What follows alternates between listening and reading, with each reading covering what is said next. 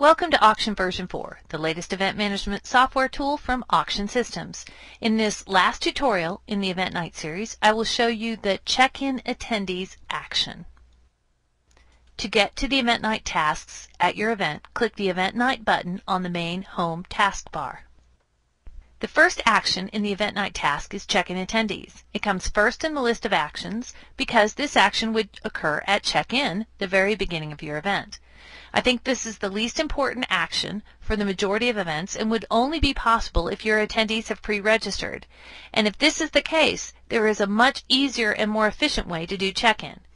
If your guests have pre-registered and you have pre-assigned bid numbers, we suggest you have bid paddles or catalogs or whatever check-in packet you wish to give to your guest pre-labeled with their names. These labels can be made in the Documents task of Auction, and they can include the table number and the bid number if desired. When a guest checks in, hand them their labeled check-in material, and they can be off and bidding. If you are allowing some walk-ins or to accommodate new people that may be taking the place of someone who pre-registered but could not attend, have a form and pen handy for them to write their name, address, phone number, and any other information you would like to have in case you need to contact the walk-in after the event. The check-in staff will keep the filled out form and hand the walk-in a bid number that is not being used by another guest. We suggest you do not give the walk-in the bid number of the pre-registered guest they are replacing, as that often causes confusion. Just give them a new bid number that has not been assigned to anyone else, and then write that bid number on the contact form. Send the contact form back to the private data entry area where the computer or computers are, and the data entry team can enter the walk-in and the bid number they are using into the project. The walk-in guest does not have to wait while this happens. They can be in bidding on auction items. When all the guests have checked in, any bidder packets that were not picked up are for the no-shows. If all or the majority of your guests do not pre-register, the check-in guest action is not necessary. Every bidder will have obviously checked in because that is the only way their names and bid numbers make it into the project. We still advise your computer or computers not be visible to your guests. They should be in a private data entry area. All guests will fill out the contact form, and the completed forms will be sent back to the data entry area. The minimum information that needs to get entered into the data before winning bids can be recorded is the bidder's name and the bid number he or she is using. If the data entry team has time, they can enter addresses and other information too, but that can wait until after the event. Just hang on to those contact forms. This method is still faster than having computers at check-in, and the guests can be in bidding while their name is getting entered into the computer. But check-in attendees is something that some organizations have asked for, so let's take a look at how to perform this action at the event. Click the Check-in Attendees button. This is the Check-in Attendees action screen. Status is a broad filter of which names in the entire dataset will be shown in the potential attendees list below. The 4 invitee status choices are attending with an entry, attending without an entry, unknown, and regrets.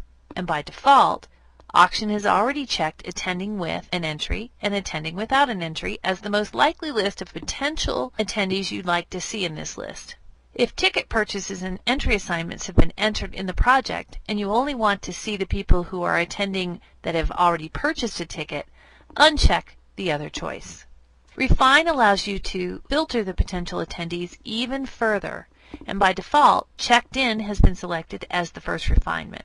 Both attendees that have already checked in and attendees that have not checked in are in the list below. Notice Josephine Earp appears in the list of checked-in guests on the right and also is still in the list of potential attendees on the left. And the checked-in box is checked for her name record. If I want the list on the left to get smaller every time I check in a guest, simply uncheck the Attendees Checked In button so that the list below will only show attendees that have not already checked in. Like many lists and reports and documents in Auction, I can further refine the list of records I want, in this case the list of potential attendees, by adding another refinement such as maybe group assignment. And I can narrow it down to a specific group. Then the list of potential attendees below will only be the people in that specific group. To check in a guest, scroll through the list of potential attendees to find the person checking in, or use the search fields to find a certain name. Once the name has been found, highlight it and use the single right arrow to check in the person by moving the name to the list on the right. Double-clicking a name will also move that name to the right. The double right arrows will check in everyone in the potential attendees list.